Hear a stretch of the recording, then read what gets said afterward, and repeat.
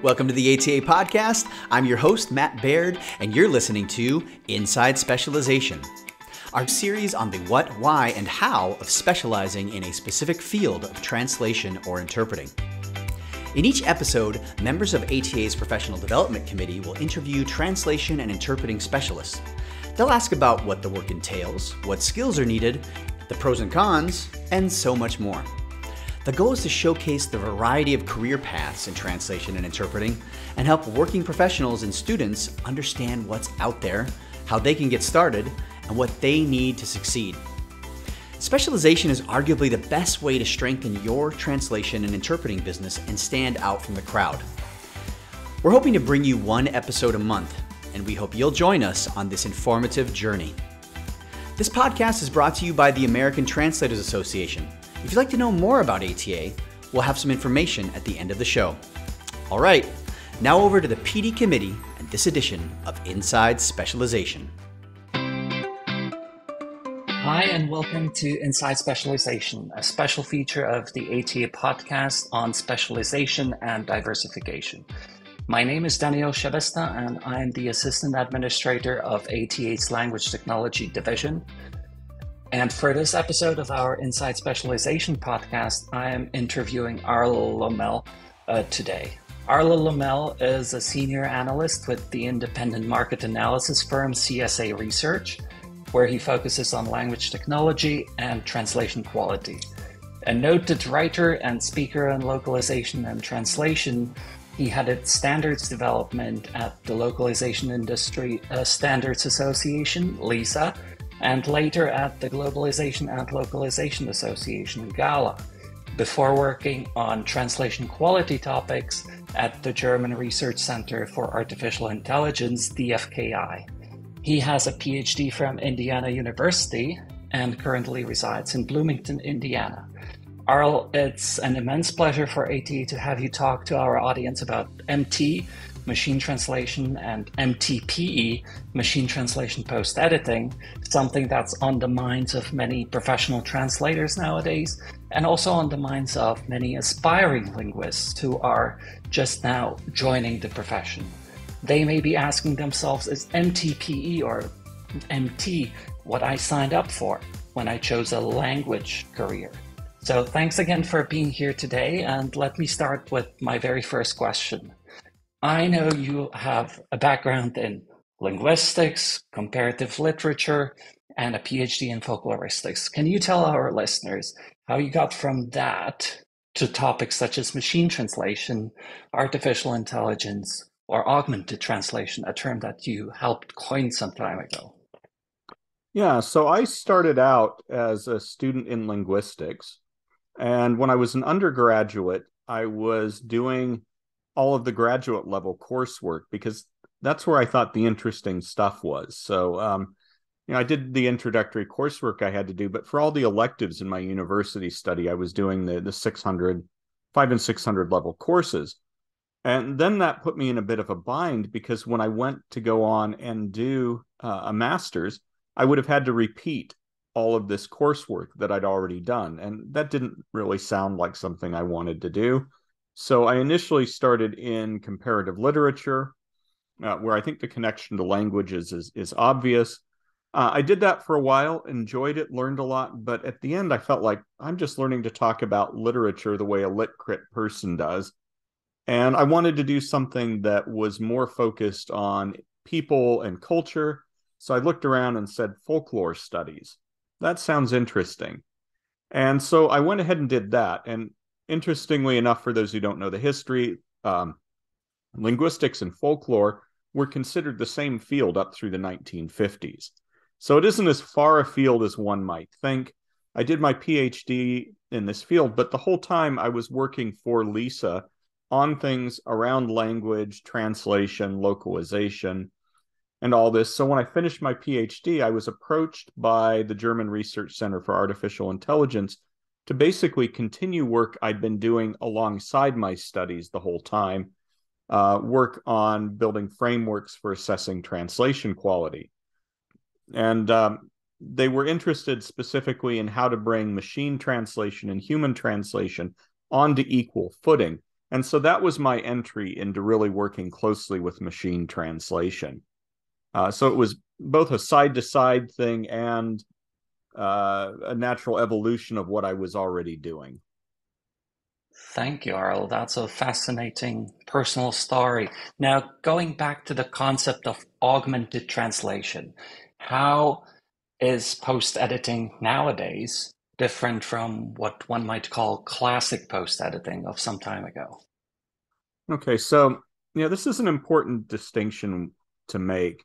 When we talk about post-editing in its classic form, this was the idea that you have a text, you run it through a machine translation system, and then you give that text as a whole to a post-editor who goes through and usually has recourse to the source text and is tasked with fixing the problems and bringing it up to some standard that is more or less what a human translator would have done.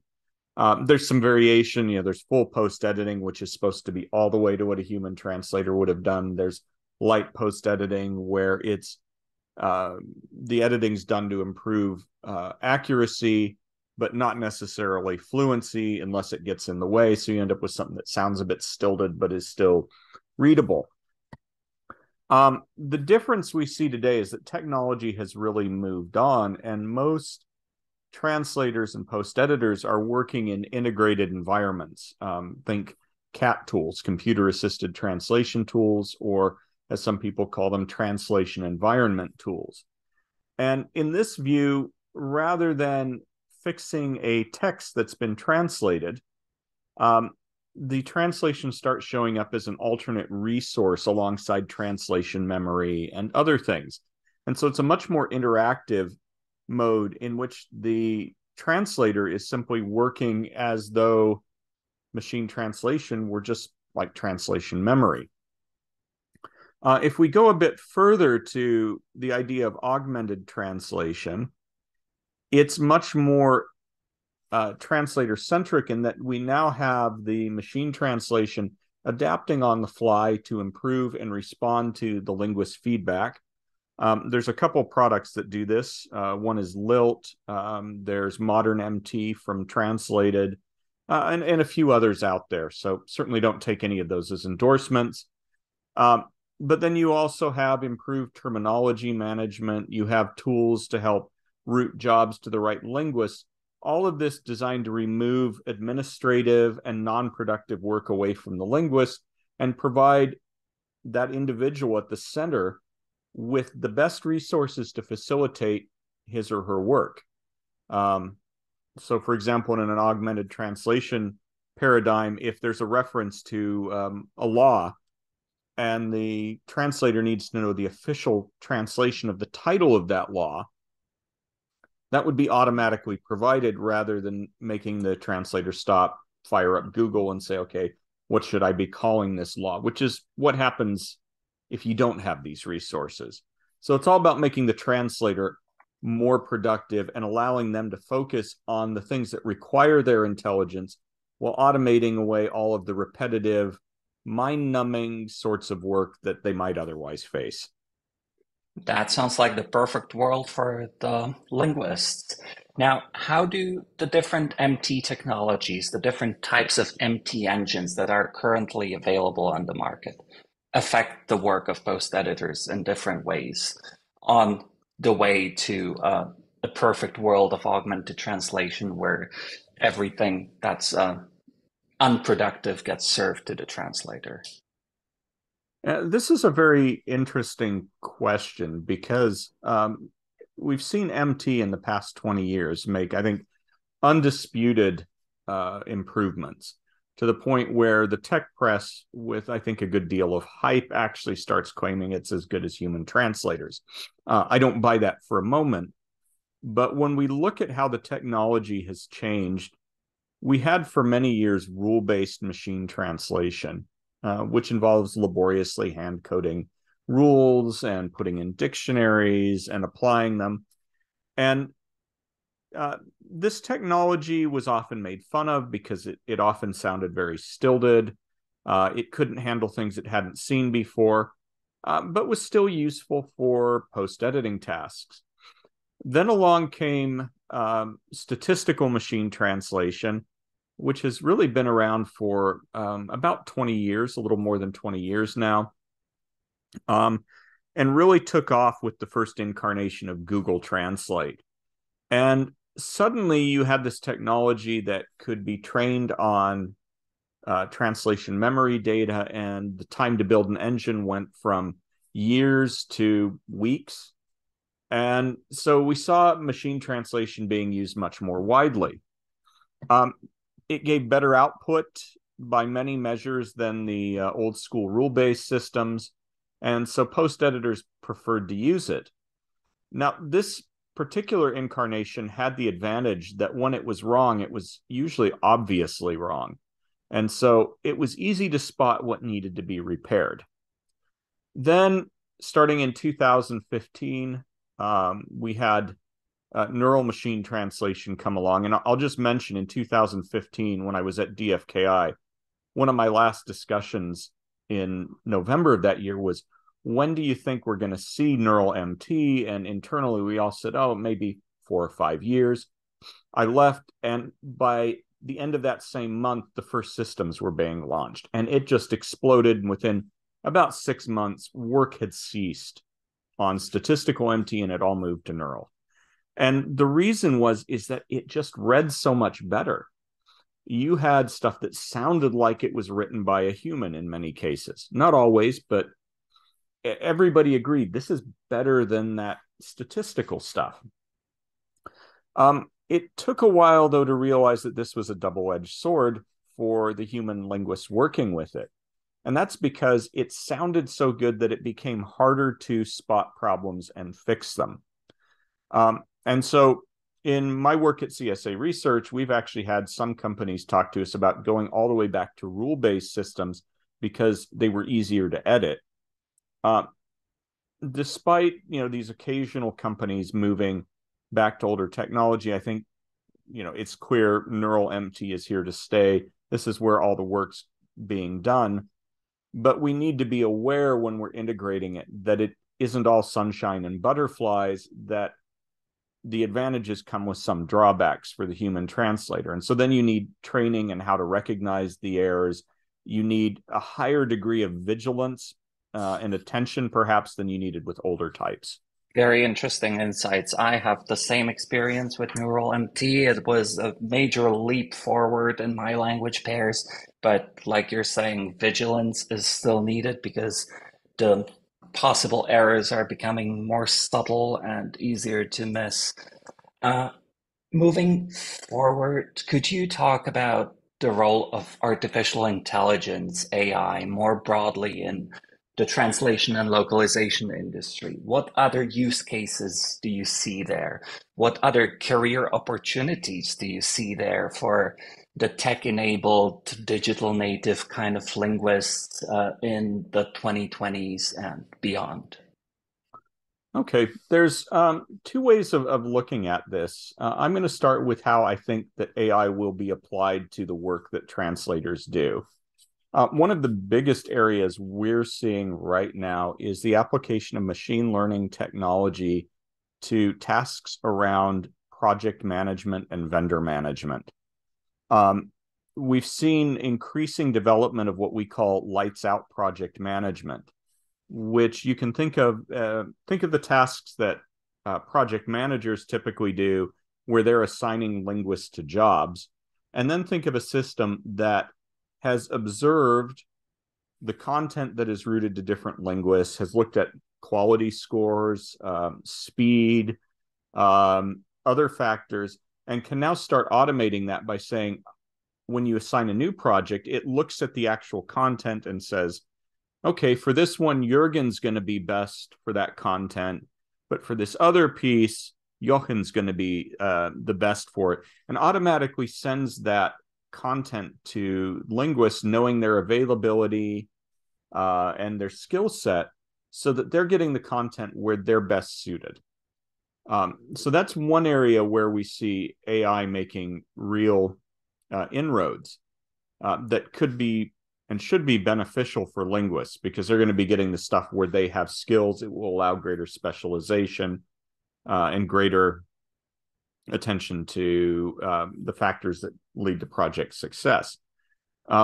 We're also seeing artificial intelligence being applied to tasks such as cleaning up translation memories to avoid bad translation memory segments that poison projects. There's the development of, and I think this is a crucial one, the development of quality estimation technology, which allows a machine to watch the output of human translators or machine translation and flag potential problems for attention early on.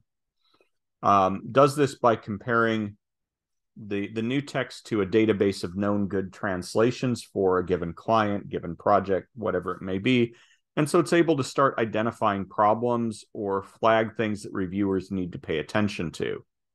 When applied to MT, it's particularly useful in that it could flag bad MT, or to use a metaphor from movies, I like to talk about the good, the bad, and the ugly of machine translation, where you have good MT that probably doesn't need someone to look at it.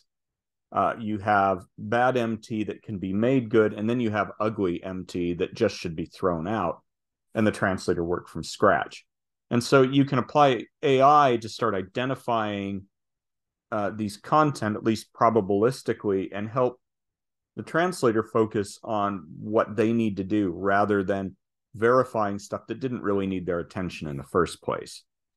So those are sort of inward-looking things the industry has going on. And then if we look outward at new tasks, we're going to see translators of the future doing new tasks like building multilingual data sets, creating multilingual data sets.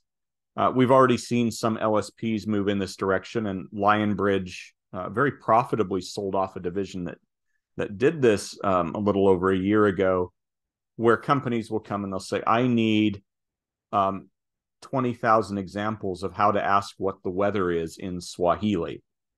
And having translators, linguists, any individual who has those language skills to start generating this data is adding value to external things. Similarly, AI, as it enables new kinds of jobs, could allow translators to start being involved more closely with specific clients to do things like escort interpreting or specialize in the content of particular clients. So they start taking on kind of a concierge role. So we're going to see a lot more opportunity for specialization and the emergence of new tasks, probably ones I haven't even thought of, that AI is going to enable. That's fascinating. Many upcoming opportunities for those that are willing or looking to adapt to the new realities of technology. Now, as someone who regularly presents on pricing in our industry, there's something I'm really interested in, and that is your take on the pricing of MTP or augmented translation in this environment where a lot of things are automated away. Where do you see MTP going in the context of broader pricing trends? Is it a race to the bottom, as some people like to picture it? Or can there truly be lucrative opportunities if we look at the value created with technology, the lower cost of providing these services through the lens of our fragmented and highly competitive market? Yeah, I think one way of looking at this is through the lens of sort of basic theory of capitalism. Of course, it's always a race to the bottom, at least from the perspective of what the buyer wants. They always want more for less. From the perspective of the provider, it should always be, let's try and maximize what we're getting from this. And that there's a tension between these two things that finds what you might consider an optimal price point. Now, I know that somebody who says, well, I should really be making $200 an hour, will say, well, it's not the optimal price point. But this is how prices are found. It's in economic terms, it's what's called a discovery function. Now, where this starts applying to MT post-editing is as you lower the cost of production, you would expect the cost of the service to go down as well. So let's just assume that we're working in an augmented translation environment and that it enables translators to be 3 times as productive.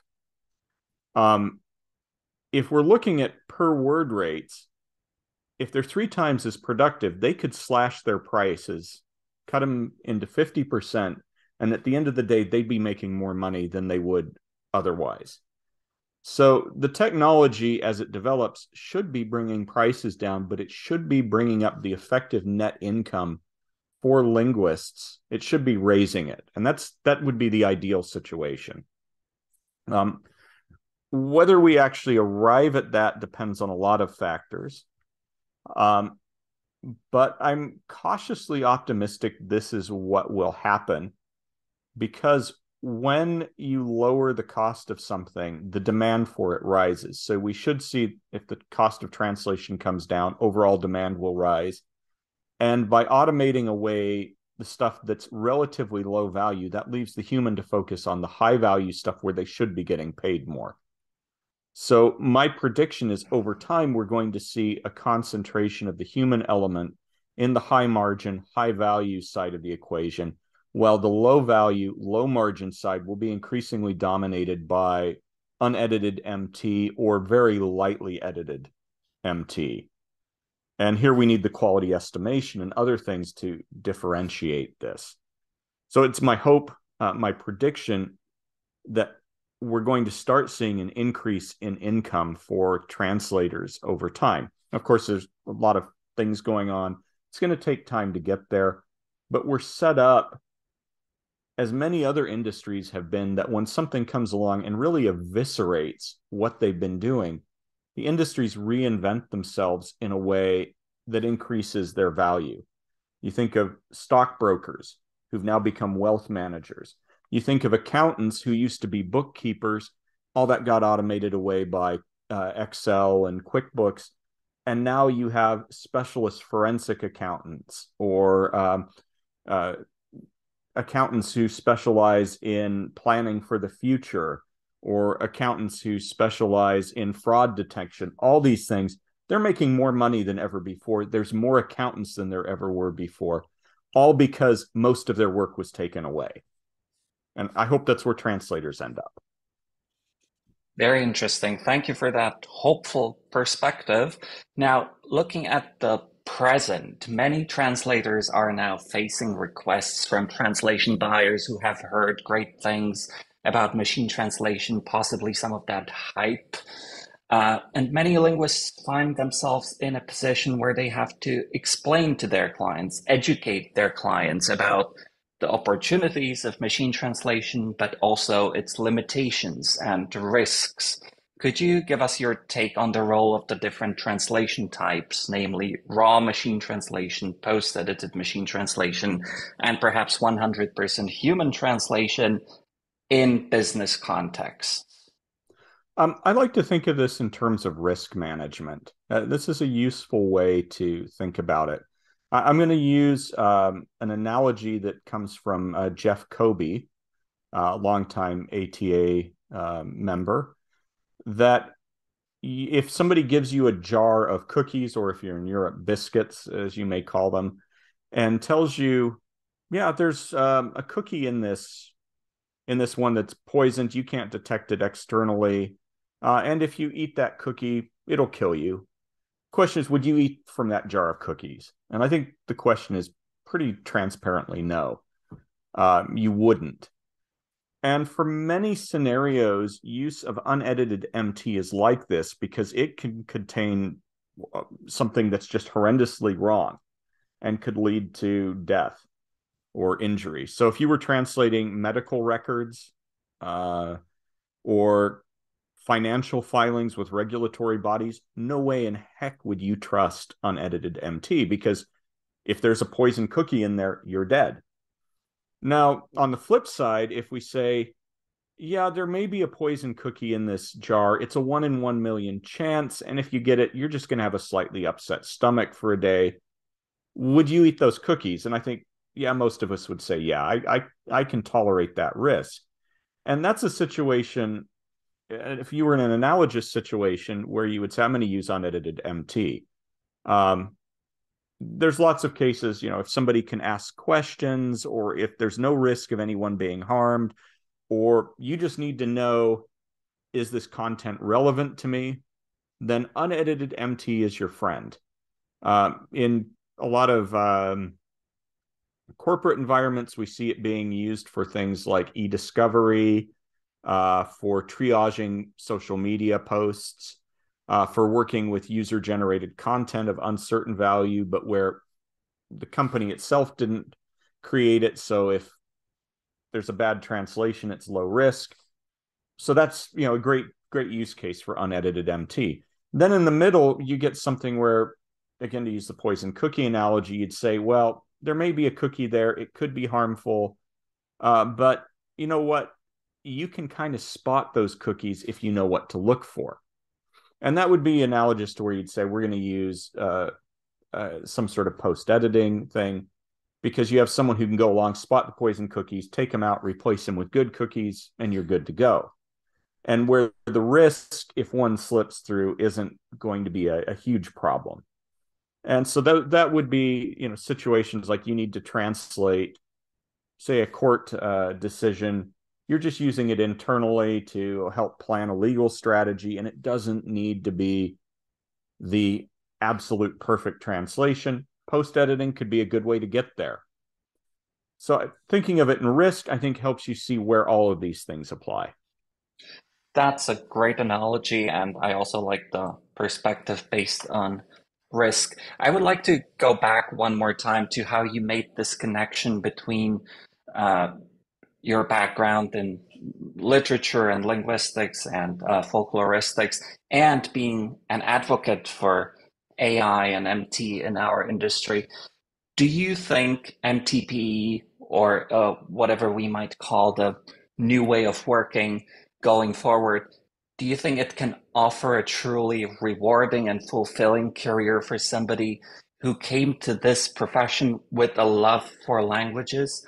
Is there a way, in your opinion, to be equally or similarly passionate about words and algorithms at the same time? Yeah, of course, it's not going to be for everybody. There are some people who say, I don't want to touch computer stuff. I'm not interested. And I think there will be a place for them. If I were in that situation, I'd be looking at doing specialization in some industry where there's high risk profile. So MT isn't going to as easily make inroads. I'd say they're going to find a place. Or in tasks like transcreation that I don't see any way machine translation is going to replace humans in. Then you get the people who say, you know what? I like working with computers. I like working with language. This stuff's neat. And some of them will just run with it. They'll be perfectly happy. Then you get people in the middle who say, well, I came into this because I like language. I worry that MT is going to take away what makes this human. And to them, I'd say, well, repeatedly translating stuff you've seen hundreds of times before that could be automated, that's not really probably very rewarding. So you should be glad that the machine is taking that away and leaving you with the interesting things, like coming up with terms for new concepts or translating stuff that really requires thought, that allows you to exercise your skill on something more complicated than, click next to move to the next screen, or click cancel to quit the process, or these things that we see in hundreds and hundreds of variations. So technology actually can enable you to do more rewarding things if you know how to work with it and if you allow it to do so. Very true. Finally, how can linguists that are interested in MT best keep up to date with the rapid developments in this space? I guess this podcast episode will be a great place to start, but can you recommend any additional resources that people can follow?